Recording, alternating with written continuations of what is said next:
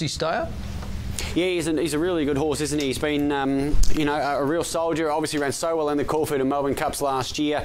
Can he give these up-and-comers weight and beat them? Well, he's in the mix for Mounting fourth. 7 horses perhaps have won this, then the Melbourne Cup in the same year, but not since Rogan Josh. It was the most recent in 1999. Yeah, well, it's a different landscape these days. In those days, Rogan Josh, he was a local horse, but very few imports came over. But the imported horses have changed the whole complexion of the Melbourne Cup these days. Last year, this race was taken out by Chapada, beating Zabrowski and Platinum Invader. The Chosen One actually won it 2 years ago, beating Prince of Arran and Sully, and Yucatan won it in 2018, beating Brimham Rocks, and Prince of Arran is the Herbert Power with Matt.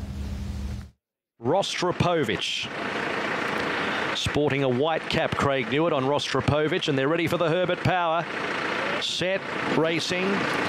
Delphi away cleanly. Beret took a skip and missed it over on the far side. Defibrillates back with him. Delphi's up there early with Future Score. Act Out. Here's some from the deep. Turidan coming over with also Rostropovich and Mirage Dancer.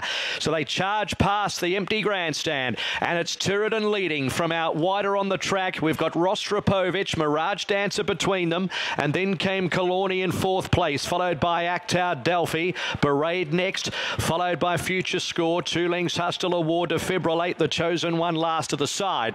So with 1,700 metres to run, Turidan led, crossed over and led 3/4 of a length to Rostropovich. Kalorni, box seats 3rd on the inside of Mirage Dancer. Then came the short price favourite Delphi with the yellow cap on the outside of Actau. A length and a quarter away, Future Score, Beret, Hustle Award, Defibrillate, the Chosen One is last. They slow it up as they ascend the hill. 1,400 to go. Turidan led from Rostropovich. Kalorni 3rd. 4th Mirage Dancer, a length and a half Delphi, the favourites 4 off the lead. Then came along the inside Actau, a length Future Score, Beret, Hustle a War. 2nd last Defibrillate, the Chosen One last, and they've reached halfway in the Herbert Power with 1,200 to run. Turidan's controlling this by a half length, Rostropovich.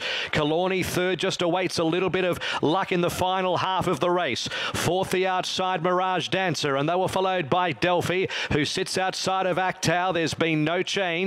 Then came Future Score, who's one off the fence, followed by Beret on the paint, Hustle a War, Defibrillate, and the Chosen One. 800 metres to run. It's Turidan just the leader at the 750 from Rostropovich. Then Kalorni. Now Delphi's about to get going, and that flushes out Mirage Dancer. So Delphi's 4 wide and takes the lead at the 600 metres. Delphi lets stride, goes to the front from Turidan and Mirage Dancer. Then Hustle a War. Future Score whacks away outside of Kalorni from the Chosen One, then Beret, but Delphi left in front a long way from home, but clears out about 3 lengths in front of Mirage Dancer. Then Turidan, Hustle a War, the Chosen One to the middle. Delphi at the 200 metres, led by 2 lengths Mirage Dancer. The Chosen One, Hustle a War. Delphi Oliver takes a peek over the shoulder at the 100. He still leads by a length and 3/4, and Delphi's going to do it.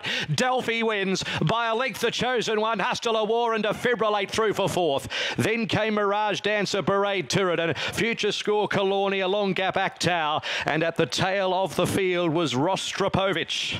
So Delphi wins and on to the Caulfield Cup now, and it levels up across the 3 totes at $2. Were you impressed a week out from the Caulfield Cup with its win in the Herbert Power? Well, as we heard Matt say, he was left in front a fair way out, but very strong to the line, so a superior stayer. That's what you get with Galileos.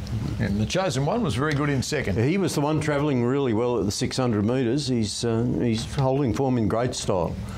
So it's 5, 1, 13, and 4 should be 4th. What did you make of Delphi's win there, Gutter?